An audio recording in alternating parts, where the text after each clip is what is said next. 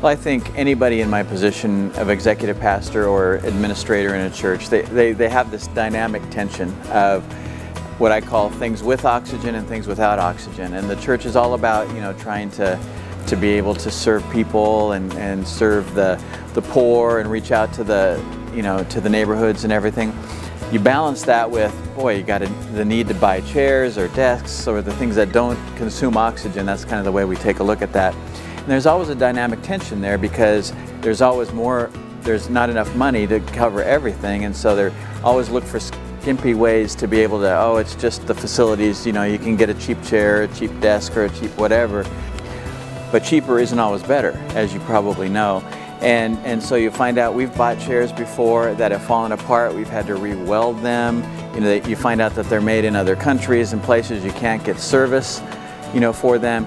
And so when I found Bertolini chairs and what we have, especially right here, we don't ever have to worry about it. Getting people to come is one thing, getting people to be comfortable is another.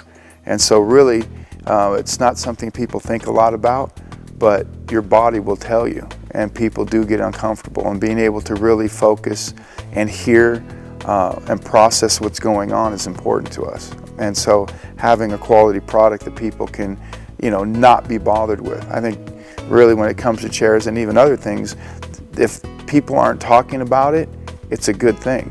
The best thing that I've heard about our chairs is not hearing people complain. Never. Some of the reasons that I chose the Bertolini chair over some other church chairs, first of all, I really like the quality of the frame, the quality of the workmanship. In receiving chairs from a number of different companies, I felt like the Bertolini had the highest overall quality of any of the chairs.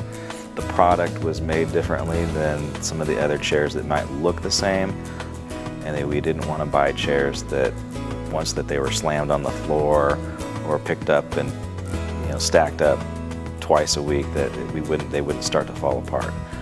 So I think what really separated Bertolini from all the other companies we looked at was that fully upholstered back.